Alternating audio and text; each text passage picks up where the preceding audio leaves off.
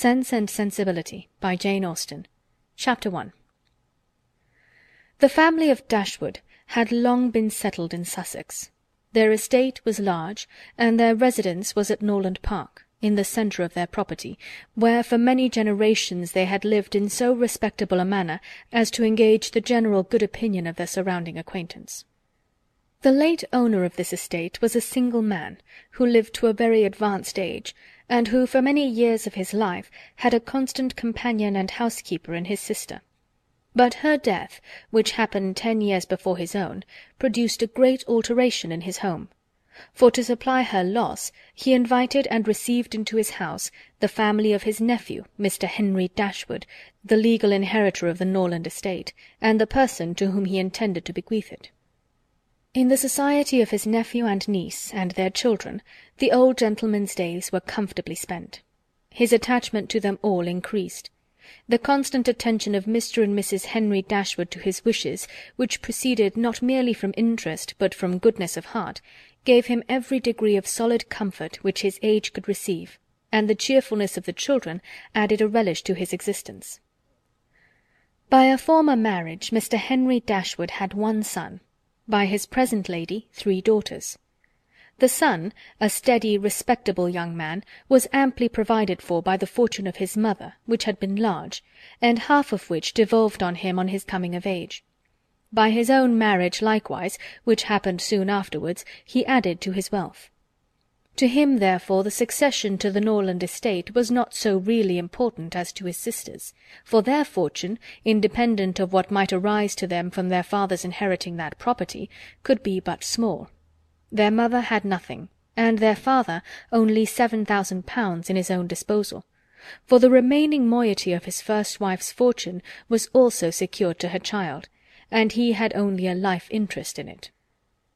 The old gentleman died. His will was read, and, like almost every other will, gave as much disappointment as pleasure. He was neither so unjust nor so ungrateful as to leave his estate from his nephew, but he left it to him on such terms as destroyed half the value of the bequest. Mr. Dashwood had wished for it more for the sake of his wife and daughters than for himself or his son. But to his son, and his son's son, a child of 4 years old, it was secured, in such a way as to leave himself no power of providing for those who were most dear to him, and who most needed a provision by any charge on the estate, or by any sale of its valuable woods. The whole was tied up for the benefit of this child, who, in occasional visits with his father and mother at Norland, had so far gained on the affections of his uncle, by such attractions as are by no means unusual in children of 2 or 3 years old. An imperfect articulation, an earnest desire of having his own way, many cunning tricks, and a great deal of noise, as to outweigh all the value of all the attention which, for years, he had received from his niece and her daughters. He meant not to be unkind, however, and as a mark of his affection for the 3 girls, he left them £1,000 apiece. Mr. Dashwood's disappointment was at first severe, but his temper was cheerful and sanguine, and he might reasonably hope to live many years, and by living economically lay by a considerable sum from the produce of an estate already large, and capable of almost immediate improvement. But the fortune, which had been so tardy in coming, was his only 1 12-month. He survived his uncle no longer, and £10,000, including the late legacies, was all that remained for his widow and daughters. His son was sent for as soon as his danger was known, and to him Mr. Dashwood recommended, with all the strength and urgency which illness could command, the interest of his mother-in-law and sisters. Mr. John Dashwood had not the strong feelings of the rest of the family, but he was affected by a recommendation of such a nature at such a time, and he promised to do everything in his power to make them comfortable. His father was rendered easy by such an assurance, and Mr. John Dashwood had then leisure to consider how much there might prudently be in his power to do for them.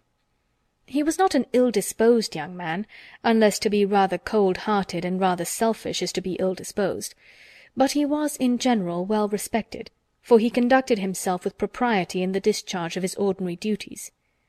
Had he married a more amiable woman, he might have been made still more respectable than he was. He might even have been made amiable himself, for he was very young when he married, and very fond of his wife. But Mrs. John Dashwood was a strong caricature of himself, more narrow-minded and selfish. When he gave his promise to his father, he meditated within himself to increase the fortunes of his sisters by the present of £1,000 apiece. He then really thought himself equal to it. The prospect of 4,000 a year, in addition to his present income, besides the remaining half of his own mother's fortune, warmed his heart, and made him feel comfortable of generosity. Yes, he would give them £3,000. It would be liberal and handsome. It would be enough to make them completely easy. £3,000, he could spare so considerable a sum with little inconvenience. He thought of it all day long, and for many days successively, and he did not repent. No sooner was his father's funeral over than Mrs. John Dashwood, without sending any notice of her intention to her mother-in-law, arrived with her child and their attendants. No one could dispute her right to come. The house was her husband's from the moment of his father's decease.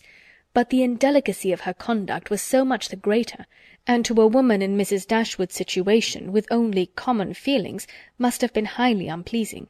But in her mind there was a sense of honour so keen, a generosity so romantic, that any offence of the kind, by whomsoever given or received, was to her a source of immovable disgust.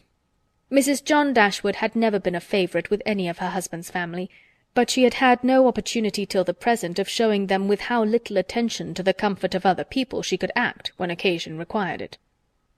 So acutely did Mrs. Dashwood feel this ungracious behaviour, and so earnestly did she despise her daughter-in-law for it, that on the arrival of the latter she would have quitted the house for ever, had not the entreaty of her eldest girl induced her first to reflect on the propriety of going, and her own tender love for all three children determined her afterwards to stay, and for their sakes avoid a breach with their brother. Eleanor, this eldest daughter, whose advice was so effectual, possessed a strength of understanding and coolness of judgment which qualified her, though only 19, to be the counsellor of her mother, and enabled her frequently to counteract, to the advantage of them all, that eagerness of mind in Mrs. Dashwood which must generally have led to imprudence. She had an excellent heart, her disposition was affectionate, and her feelings were strong, but she knew how to govern them. It was a knowledge which her mother had yet to learn, and which one of her sisters had resolved never to be taught. Mary Ann's abilities were in many respects quite equal to Eleanor's. She was sensible and clever, but eager in everything. Her sorrows, her joys could have no moderation. She was generous, amiable, interesting.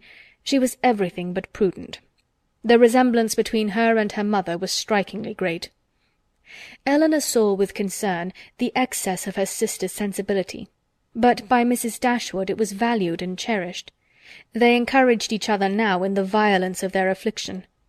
The agony of grief which overpowered them at first was voluntarily renewed, was sought for, was created again and again.